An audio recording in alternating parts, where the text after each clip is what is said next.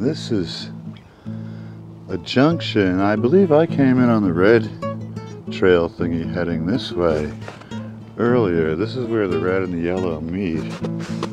I'm gonna now follow the yellow because I believe it'll eventually get back to the parking lot.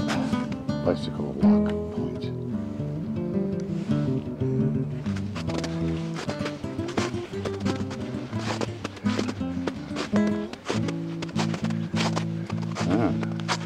Considerably brighter.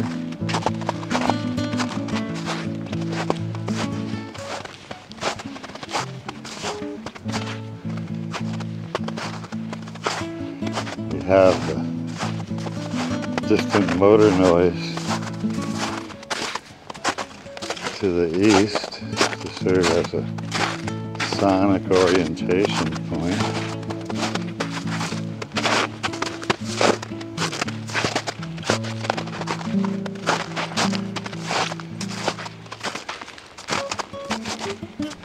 This place will be spectacular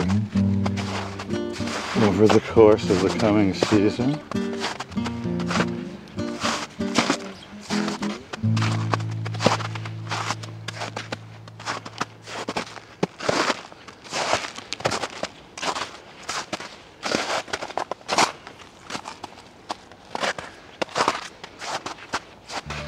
Or any other season for that matter.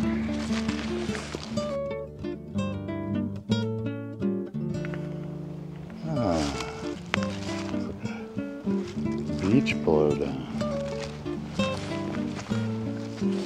Rising a little bit out of wetland momentarily.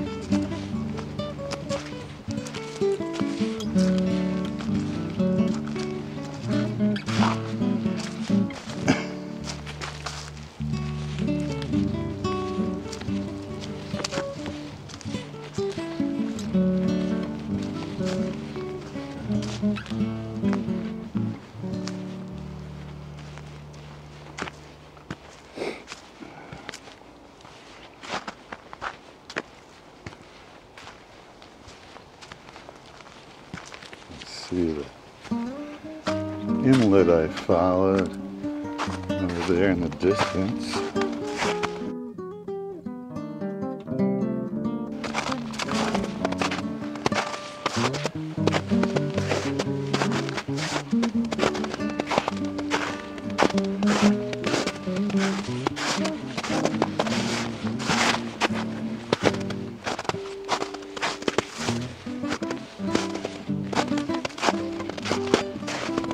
Fell down this year, probably.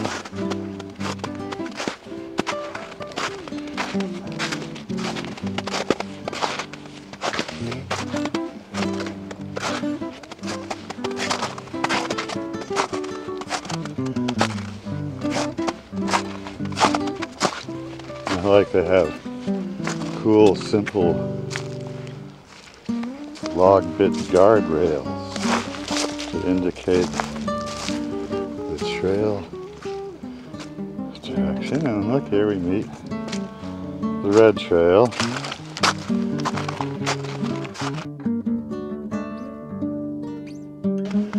And looks like we'll be crossing a little bridge before long.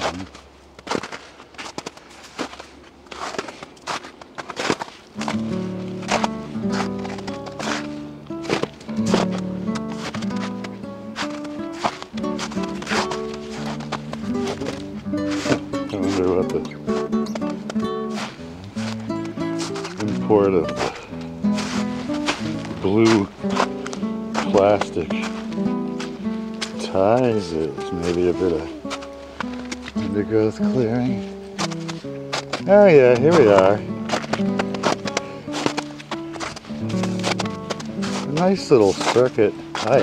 We're back where I first turned the camera on. Pause. Then we'll go the rest of the way to where the bike is.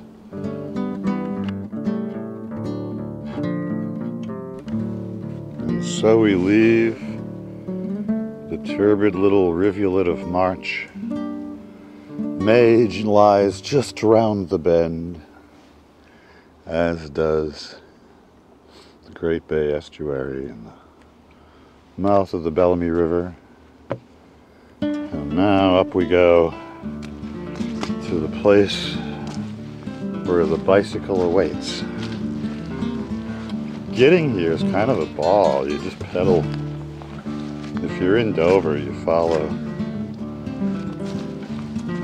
Back River Road till it meets Piscataqua, till it meets Rabbit and Old Garrison, and that gets you down to Bayside, which brings you here. A lot of hills, but it's a nice ride.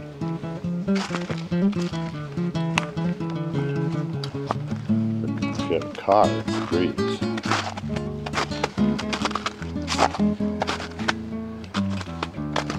Obstacles.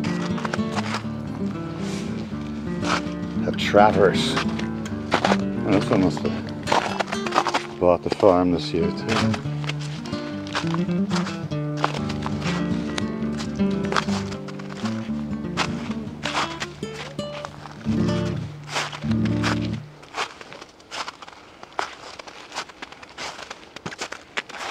Yeah, we're coming up along the farm field edges. I don't know if it's an active farm or what. I spotted a sign for a New Hampshire land trust organization, but I don't know what it is. I'll have to look it up.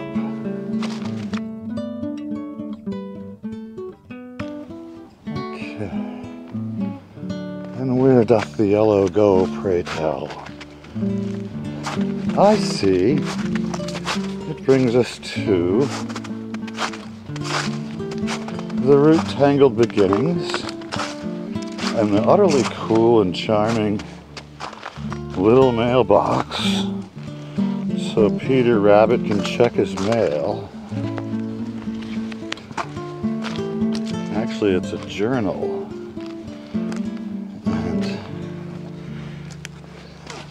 The habitués of this fine establishment drop their observations by upon visiting. The little flag being up probably indicates new. See, there's a little journal. And everyone's saying hi. They're the best. Pretty cool.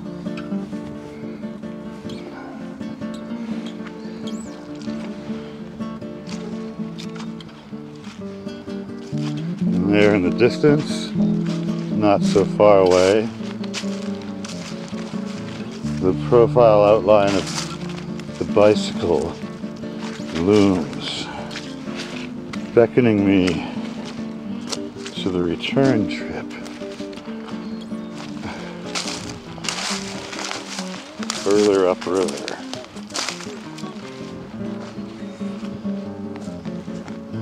This trail is kind of the entrance. It brings you to kind of a parking lot, but it's all very coy, low key. So if you come here, do respect it. It's really pretty wonderful, and maybe even consider helping them out with volunteer stuff if they ever need it. I might. There's vast farm fields.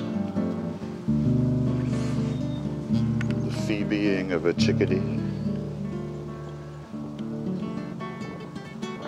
Little birds love these marginal thicket things.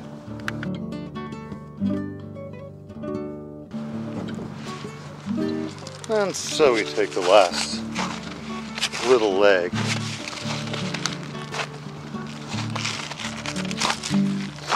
little legacy field apple. The excited chittering of chickadees.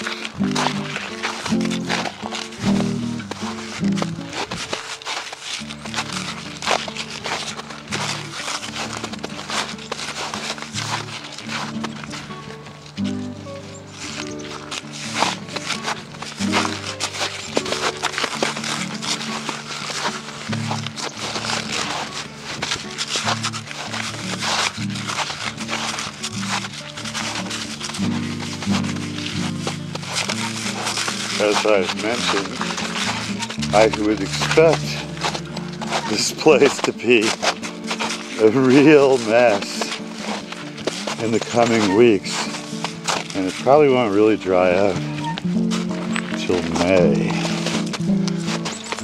although it's hard to say. But within a few days of warm weather, this is going to be a morass of epic proportions. So I feel lucky to have found it in its current condition today.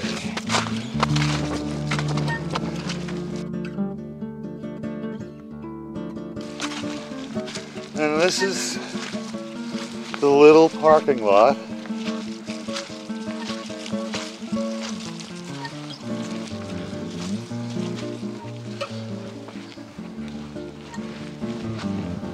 It's hemmed in, the entry easement, by private property, so do be thoughtful and respectful.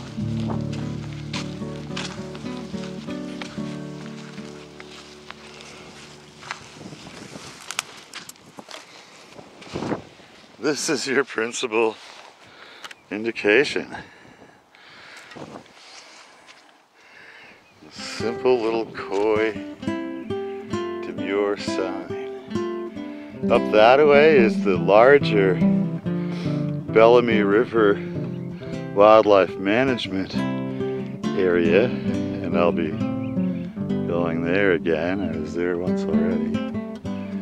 That's huge. That's 400 something acres. This is a perfectly outstanding compliment to the bigger property. Shows you how far along public open space land stewardship is in the state of New Hampshire. Here's your trailhead.